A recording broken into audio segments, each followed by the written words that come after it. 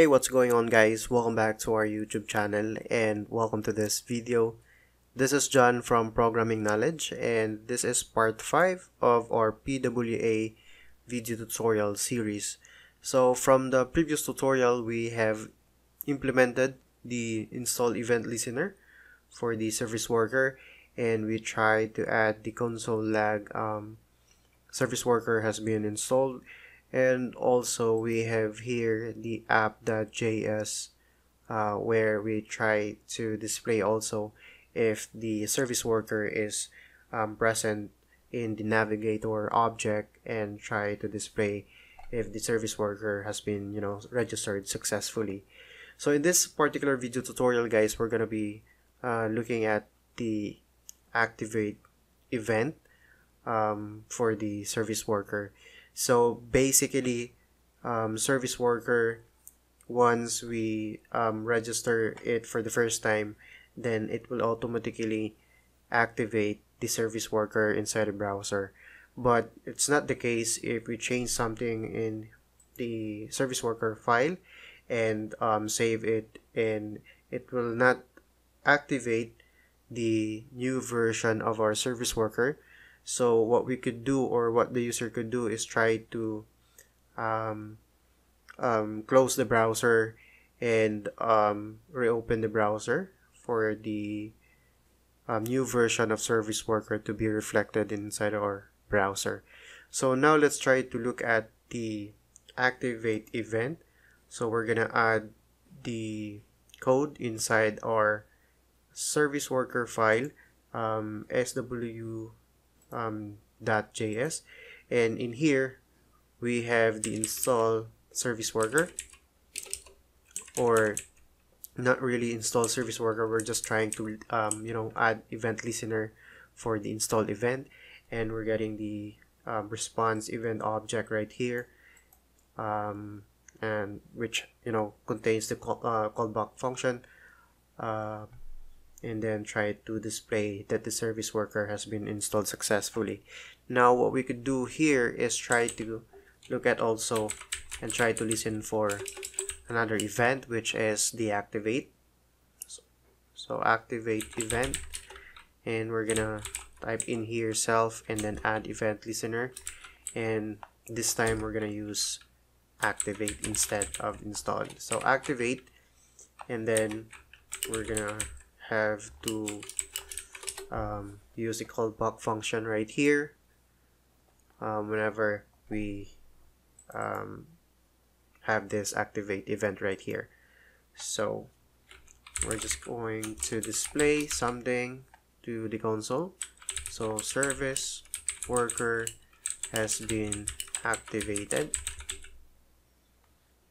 So we could try to edit our sw.js file and save that and go back to our browser. So let me close this first, and let me go to the application tab right here, and for now I'm just gonna clear site data, so it will clear all the other information such as the index DB, the SQL cookies, and more for this particular application. So and also the information about our apps, so for example the service workers.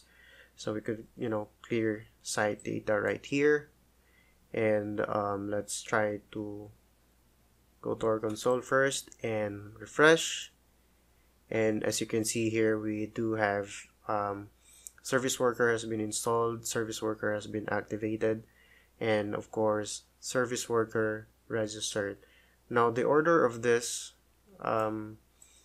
callbacks right here is not guaranteed, so there are times that you'll be getting activated first, installed, or registered as the first one to be to appear here. So it's not always in order. Okay, now as I've said, if you install and register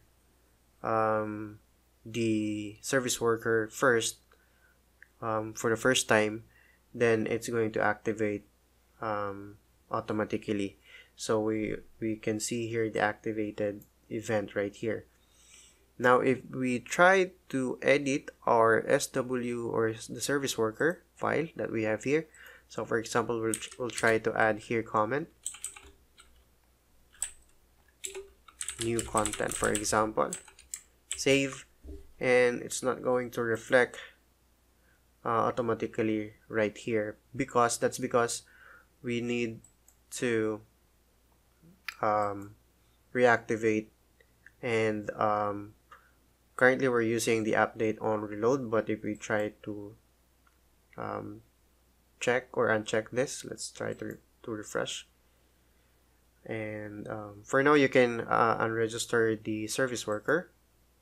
So unregister, and then let's try to go to console, and then we're getting installed, activated, registered again. But if we try to remove this or change the content of our service worker file and then go back to the website, then we're not getting the activated event right here. So inside our application, as you can see, the new version of the service worker is waiting to activate right here. So this means that this is the new version waiting to be activated, and the currently active service worker is right here. This is the old version and this is the new version. So whenever we try to edit the service worker, it will not automatically activate the most current version that we have. So there are ways that you can activate the new version of the service worker. So the first one is to click on this skip waiting. So if you click on that, then the new version of the service worker will be activated, and then all you have to do is refresh the page, so to make sure that the new version will work properly. Okay, and another way to make sure that the new version of the service worker is activated properly. So for example, let's try to remove this, save, and go back to our browser. So we do have here a new version which is waiting to activate, waiting for it to be activated and be applied to the browser itself. Now another, or as I've said, one way of activating is this skip waiting, and another way is to check this update on reload, meaning every time you click or every time you change the service worker file and save that, then it will automatically activate the new version of our service worker. So let's try that. So let's go back here, and let's try to add back the comment, activate service worker, and then save. Okay, so as you can see, we don't have to click on the skip waiting option, so it automatically activated the new version of our service worker. So this is helpful, especially when it comes to developing progressive web app. So you don't have to manually click on the activate option just to reflect the new changes on your service worker file. So if we try to modify this once again, modify, save, and it will automatically activate our new version of service worker. Okay, so now let's try to audit our app and basically see what are the other options or other problems that we might have for this particular PWA implementation. So all you can do is go to this option right here and open up this lighthouse option. So we could see here the categories that we would, try to generate report. We could try to check all these options right here, but for now let's just uncheck the SEO and just select progressive web app. So let's try to evaluate our app. So it's auditing and it needs to we need to wait for a few seconds. So right here we do have the different items that we could improve for our progressive web app to function with no problems. So we have here the current page does not respond with 200 when offline. Well, we need to configure this later on, because of course we want our app to run even if it is offline. So we need to configure this also. And then the second problem that we have here is that the start URL does not respond with 200 when offline. Okay, so we need to configure this also. But for the installable area, so we could see that we have the green right here, which means that we're okay for this particular item. So uses HTTPS, but we're not using really HTTPS, but the localhost is an exception for this, so that we could develop properly the PWA using our local machine. And we also have register a service worker, so we already did that for our app. So web app manifest, so we have this particular file, does not redirect HTTP traffic to HTTPS.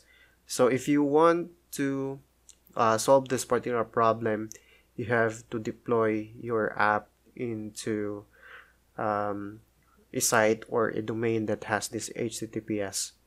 Okay, does not set theme color for the address bar. Okay, we're gonna address that later on. Does not provide a valid Apple Touch icon, so we also need to address this particular item later on. And of course, the last one is the manifest doesn't have a maskable icon. So we will address all these problems, and this will all these items will guide us on how to configure our progressive web app. So every time you develop a progressive web app, you have to make sure that you check this particular lighthouse tab and then generate a report for your progressive web app. So I think that's all there is to it, guys, in this particular video. And in the next video, we're gonna add more features to our PWA project, and perhaps we're gonna start saving resources into the cache so that we could support this particular offline capability of our app, which is to be expected for our project. So again, guys, thank you for watching and see you in the next video.